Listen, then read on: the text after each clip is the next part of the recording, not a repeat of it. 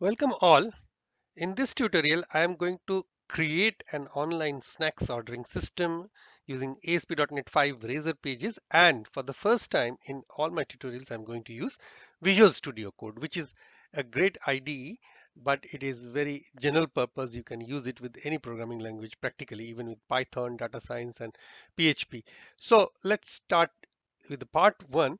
And let me tell you that this is a step-by-step Razor Pages tutorial which demonstrates how to create Razor Pages application from scratch and how to add common functionality to it, including communicating with the database, working with forms, and sending email. Now, before proceeding with the rest of the tutorial today, let me show you how the finished product looks like. So this is the logo, Snackomania. Now, as I told you in the beginning that this is a online ordering system for Indian snacks and some desserts. So we have got a choice of just 6 of these stuff.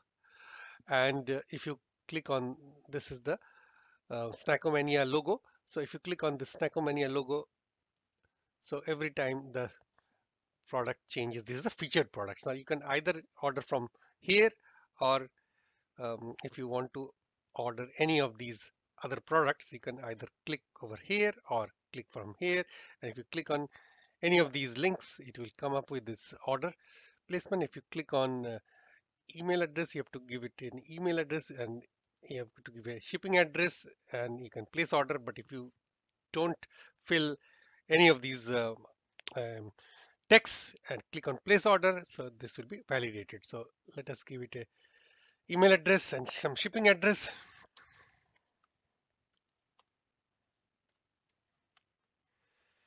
And quantity 1 2 3 4, you can just change the quantities and place order, and then it will come up with a confirmation page. So this is the order confirmation page, and we have sent a confirmation email. Thank you for your business and enjoy. And if you click on this extra where I have configured to receive this email, and if you refresh, you'll have this email from Snackomania. Okay, so let's now switch over to our course and see what are the you know um, command line instruction that we'll be using and what are the prerequisites. See the prerequisites. Now the first prerequisites, assuming that you are starting from scratch and you don't know anything about the .NET Core, you have to install it from here. So if you click on this link, this is from .NET.microsoft.com/download, and I will put it in the link in the description. Okay, and you have to note that you need the software development kit or SDK that includes the runtime.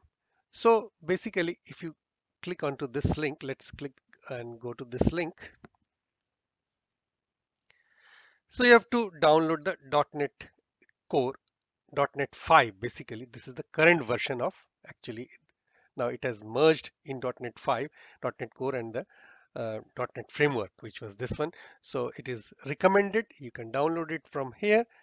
Okay, .NET SDK X64 if you have got a 64-bit computer. Now, another requirement is that you need the Visual Studio Code, which can be downloaded from here. So if you click on this link, it will take it to this link, code.visualstudio.com, and you can download for Windows, stable build. So assuming that you don't have both of these prerequisites. So here is a command line instructions cheat sheet, because we will be using command line terminal in Visual Studio, as we will soon see. Now for creating a new Razor Pages application, you have to open a command window on or the VS Code terminal window and issue this command: .NET new web app or .NET new Razor will create a Razor Pages application, and you need to first create a folder in your local drive with the project name and change path to that folder, which we'll soon see. Don't worry about that. This step will very soon be following in practice. And secondly, you'll have to build and run the application with .NET Run. Okay, so let's see the Visual Studio Code and do our bit. Now I have opened my Visual Studio Code, which I have already downloaded and installed, and I have an updated version. And by default, it browses, it takes me to the C users Kaushik. And now my D drive is my data drive, so I will change it to the D drive. So D colon So now it has changed me to the D drive from the C drive. Now here, let me um, change the directory to my projects directory, cd projects. So it is changed to the projects directory. Now, those of you who wish to learn more about Visual Studio Code, if you are doing it from the first time, then you can click on here, get started with Visual Studio Code, and you can learn, okay? Or you can see in the internet for Visual Studio Code how to get going with the Visual Studio. All right. So this tutorial is about using Visual Studio Code instead of Visual Studio 2019. So which is an equivalent way. And many developers prefer Visual Studio Code over Visual Studio 2019. Okay. So D projects, and then I will issue a command, make directory command. Make directory is to create a new directory. So make directory, let's say snacks razor pages. Okay. So it's already created, okay, as you can see over here, and then I can cd a change directory to the snacks razor pages. It's not allowing me to copy somehow for some reasons. So snacks razor pages. So now I'm inside the snacks razor pages. Now I have to give this command, which is again .NET new web app. So now if I give this command .NET new web app, or even Razor.NET new Razor will do the same thing, then it will create a project with that same name, Snacks Razor pages. Now you can see that all these steps that are being followed. So restore succeeded, running .NET restore on this. So it will not only create the project, but um, it will also restore the in .NET all the dependencies. So now it has come back to my present directory, which is D project snacks razor pages. Now let's inspect this new application. Okay, so open folder in new window. Let's see. Now that is another step. Yes, I trust the author. Okay, and see here, if you this is the folder. Uh, this is the folder, and snacks razor pages is already there. Okay, so properties is created, www root is created, in which there is css file site.css, javascript, and lib. Okay, bootstrap is all bootstrap required. um, Folders are already created, and then jQuery validation, it's automatically created, and with the program file and startup file for those of you who are already accustomed to using with ASP.NET Core in Visual Studio 2019 IDE or even Visual Studio Code, you will be knowing already. So for those, because it is meant for people who are starting from the beginning, who have got some programming knowledge, so let me talk about these different pages, the hierarchy of the directory structure. And even before that, let's see the project in the File Explorer or Windows Explorer to actually see where it is actually formed or not the way we would like it. So there you are, D project snack razor pages, and you've got this bin object pages properties and www root folder plus all of this stuff. This is app settings.json, program.cs, and the project file and the startup. So let's talk about them in a bit. So this bin folder, where it is bin folder. Okay. So this bin folder contains the output of a build operation, the compiled binaries for the application. There is nothing much there at the moment, just a folder named debug. Okay, debug folder is there, and it has got another folder .NET 5.0 because we are working on .NET 5 and the application hasn't been built yet. That will happen soon. Okay. Now the object folder contains a variety of files. So you will hardly ever need to access this folder except to perhaps delete its contents entirely. It is used by the framework as a place to store temporary files and other objects used in the build process. And then you have got this launch settings.json file. This is a JSON file has which carries the SSL information about the application URL and the SSL port and the environment. This is the development environment and the application URL.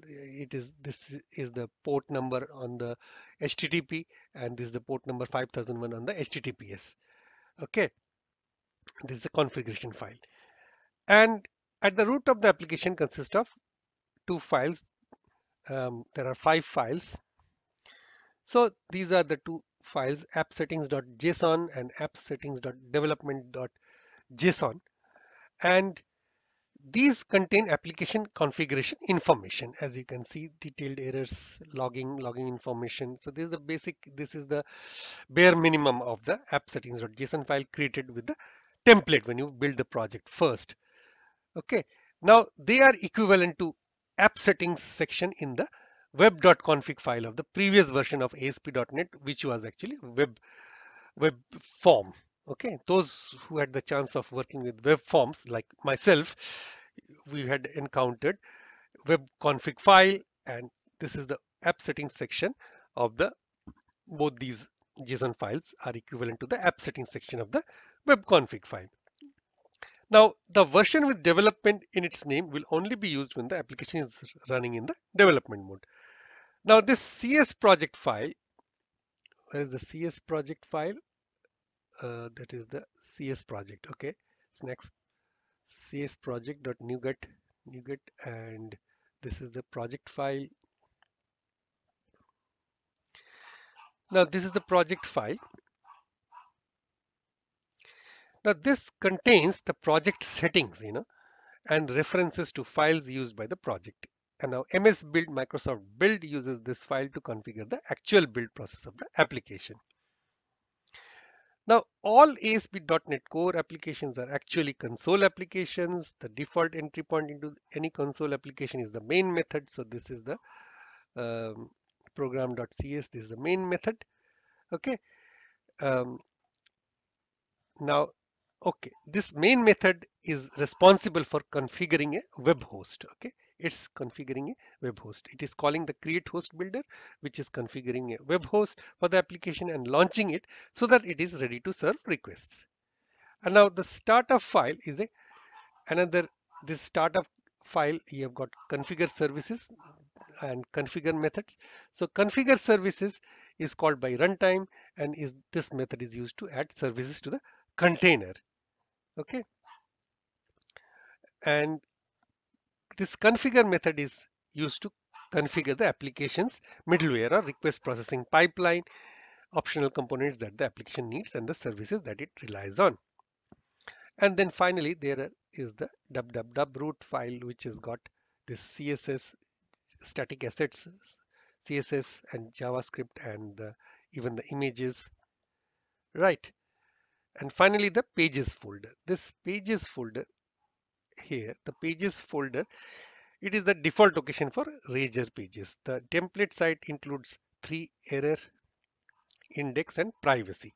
You will add to this shortly. Now let's build and run the application with a .NET run. So let's click on view and then terminal.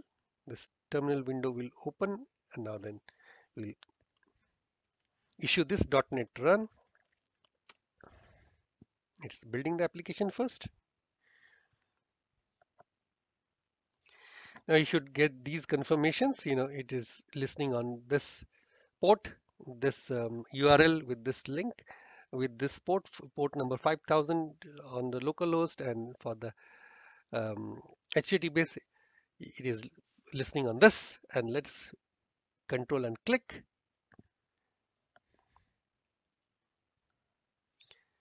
And lo and behold, you have got your first application, which you will build in the subsequent lectures.